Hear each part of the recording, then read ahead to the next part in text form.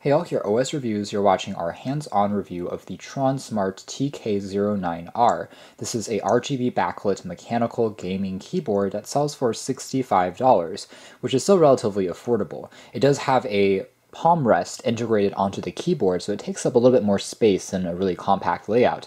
But the logo here is also backlit, which is something that you don't really see in a lot of these budget mechanical keyboards on the market. It comes, of course, with many different switch options. The version that we have today is the blue switch model. And very interestingly, Tronsmart also includes a mini CD. Haven't seen one of these in ages, but you can put it onto a Mac or a PC and then program some of the keys to do special commands and maybe shortcuts for things like gaming as well as for editing and other software tools. Afterwards, there's a built-in memory on the keyboard, so it remembers those special commands, and every time you plug it into something new, it's still going to access those shortcuts. And yes, this is definitely a gaming-centric keyboard. For instance, here's one by Mechanical Eagle. You can tell that it's also a full-size layout, but it's considerably smaller. Now, the plating here is made out of plastic, kind of expected for something low cost because they had to cover a larger material and surface area.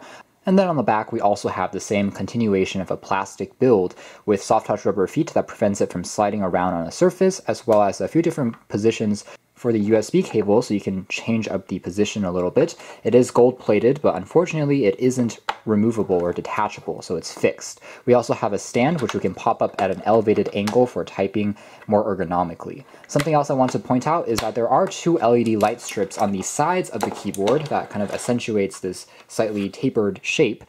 Plugging the keyboard into a computer, immediately it pops into life, and you can tell that the LEDs are actually fairly bright, so even if there's a little bit of light in the room, it should still be fairly visible. Obviously, the effect is the best when it's pitch dark. We can also see the LED strips both on the kind of wrist pad here, in addition to the kind of trapezoid on the side for the tapered edge. Now there are 10 different modes that you can cycle through, and you can press a combination of F5, F6, and F7 to change both the modes as well as the playback speeds. So let's try it out, going through some of the different modes. Tapping on function, F5 will go through different colors. So now this is going to a gently strobing color. Tapping on it again, we now have a pattern going upwards. Once more, and the pattern is now kind of in a circle going back and forth. And let's just dim the lights completely now. Lifting the keyboard up a little bit, let's tap on function F5 once more, and now it's rippling towards the left. Once more, and it goes to kind of a static color, and then once more, kind of just repeats. Function F6 will have a reactive mode. Function F6 again, and now it's going to react but in an entire row as opposed to just one key at a time. Function F6 again, and now it's rippling outwards. Function F6 once more, and now it seems like we just have the numpad, which is always turned on, rippling in this blue pattern. So now if we tap on something like function F7, for instance, that is going to kind of lock everything into place. So once again, it turns it back on. So for instance, if we're in this particular mode, we can tap on F7 basically to pause it in between any of the transitions and animations. Alright, so now some of the custom gaming modes. You can tap on function F9, F10, 11, or 12. So for instance, F10 right now is mapped to this. So we have kind of the ASDW, which is green. So these are probably the arrow commands for a certain game. And then kind of the R is now turned red. So it does mean that all of the keys underneath here can be fully programmed in terms of their color. It's not just one color underneath each key. Of course, all of this can be completely customized to your liking using the software if you want to, have different keys lit up and whatnot. Function F12, and again we have a different shift once more. So depending on the game that you're using, you can control this and tweak it to your liking.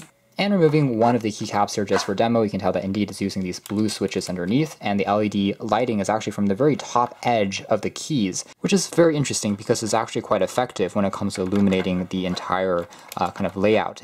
When it comes to the actual typing experience, I was also very impressed, just because the keys are extremely stable. There's no kind of shifting at all. The keys feel very firm. And of course, we have that clicky tactile sensation, which is typical for mechanical keys. So the switch kind of does the work for you. You don't need to press quite as hard as on a membrane or an island style keyboard.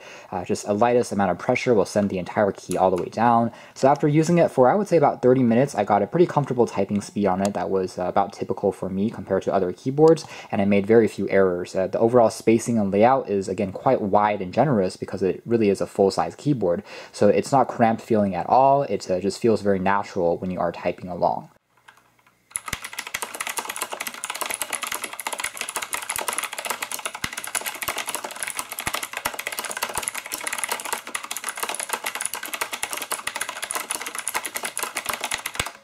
Takeaways would be that blue switches, again, are definitely not silent, so they do produce quite a bit of noise. So if you're in a really shared environment, you may want to consider a different switch, such as brown switches or red switches instead. So really, whether it's for typing out longer emails, or if you're a programmer coding, or just for gaming purposes, it really is an excellent kind of all-round performer. The wrist pad I did find to be a little bit on the kind of hard side because it's not made out of a soft touch material, it's just a rigid matte plastic. But on the plus side, you can clean it very easily just wiping it off since it doesn't have kind of a softer material. Still, it does give you a slight angle for your wrist, which is a little bit more ergonomic if you're typing for longer periods of time.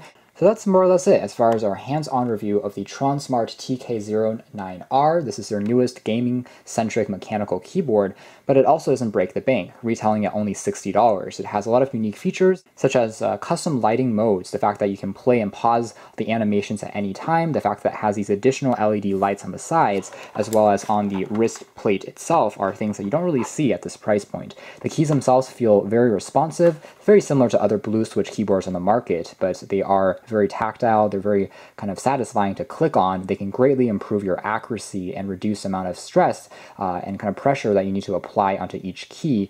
You can check out more details in the links down below, but for now that's been our video. Thanks for watching here at OS Reviews. This has been the Tronsmart TK09R.